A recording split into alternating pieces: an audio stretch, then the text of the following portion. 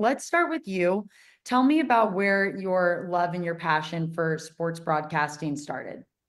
Yeah, I always knew that I wanted to work in sports. I grew up dancing and I just loved the competitive edge of the team atmosphere and just having that mentality. I knew that I always wanted to work in sports. I started in college with the UNLV School of Journalism, and my kind of introduction to play-by-play happened after the fact. I knew that I wanted to do reporting and broadcasting. Originally thought for sure just sideline reporting, but I started interning fairly early in my collegiate career with the Northwoods League, which is a summer collegiate league in Wisconsin, and then on the Cape with the Cape Cod Baseball League as well. And that's kind of where the play-by-play took off. It wasn't something that I ever really imagined for myself or had on my radar, but I had some really awesome broadcast partners during that internship kind of turn to me and say that we think that you should trust your baseball eyes and take the play-by-play. And a little bit terrified, I did. I always say yes to opportunities, but ran with it from there and love the challenge of play-by-play and just the different eyes that you are able to have on the field and kind of bringing the game to life. So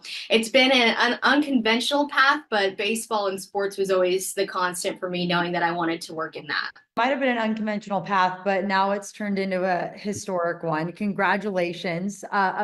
Recently, within this MLB season, you were a part of the first ever female broadcast team to call multiple innings for the Red Sox. Describe that day, describe that moment for you. It was surreal and one that I still kind of describe as feeling numb when I think about it and just the whole experience of it. When you get into broadcast and you get into this industry, that's always the goal, much like the players, is to make it to the big leagues and to have that major league moment. And being that I just graduated from college last season, it was one that felt surreal to be coming so soon and to have that opportunity and to hopefully also kind of open a door maybe for another little girl that just really loves the magic of baseball more than anything, and to have that visual of knowing that it's possible. But for me, it was a surreal moment and one that I've dreamed of for so long, just being able to sit down and put on a headset and look down at Fenway Park and to be able to call a major league game for the affiliate that I've been working for the last 2 years, to be able to do it with the Boston Red Sox, I think was a dream come true. How did that come together? And when they did ask you, what was that experience like for you?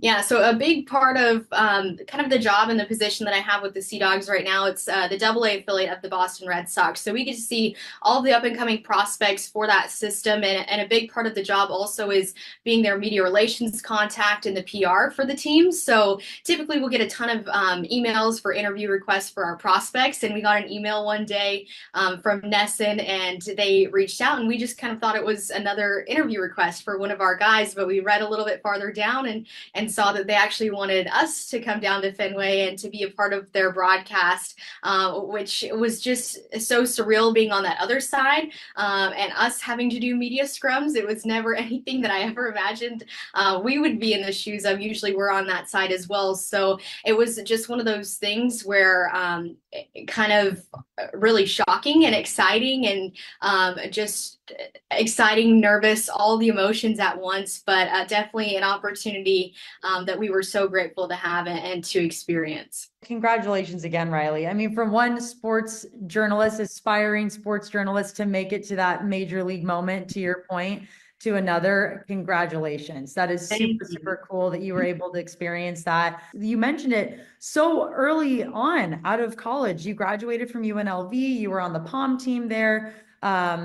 What was that experience like, and how did your experience at UNLV and really just growing up in Las Vegas positively impact you and help you kind of just catapult yourself to this place? UNLV now is especially really neat because it's becoming such a sports city, and you're seeing that kind of wave and excitement kind of just propel throughout the city. So I think it was something cool in my collegiate years, graduating last spring, starting to see that kind of all come to life. I'm a Las Vegas native, born and raised, and love that coast and love the city and just the buzz and excitement that is behind that town and the the wanting to win, I think, is something that is so unique for the Las Vegas Valley. So for me, it was just a ton of just getting involved in the opportunities that were around the Valley, interning with different leagues as well, interning with UNLV athletics. It was a huge piece in my development. Got to work pretty exclusively with the UNLV SID for baseball and their communications department.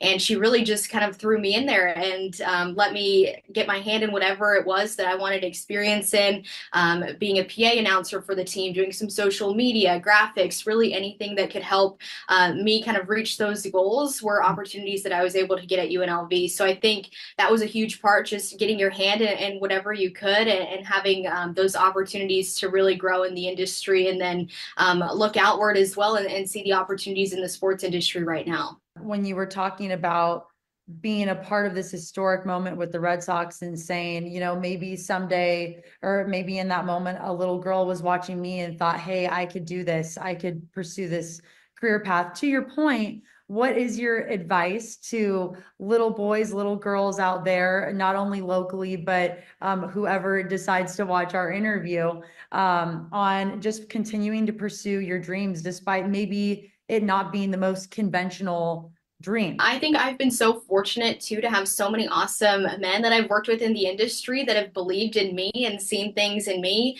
and it never made me feel like an outlier in that regard at all. So I think it's just always saying yes to opportunities, whether they scare you a little bit or not, just having that desire to just say yes and to kind of take those opportunities head on and believe in the people that believe in you, I think is huge. And just knowing that there are so many avenues right now in the sports industry for whoever you are to be involved and to have a place in the game. So I would say just believe in yourself and definitely don't say no to any opportunity and take that challenge head on. Last question, your goal. What is your ultimate dream goal that you want to accomplish in your career? I would love to work in the major leagues long term.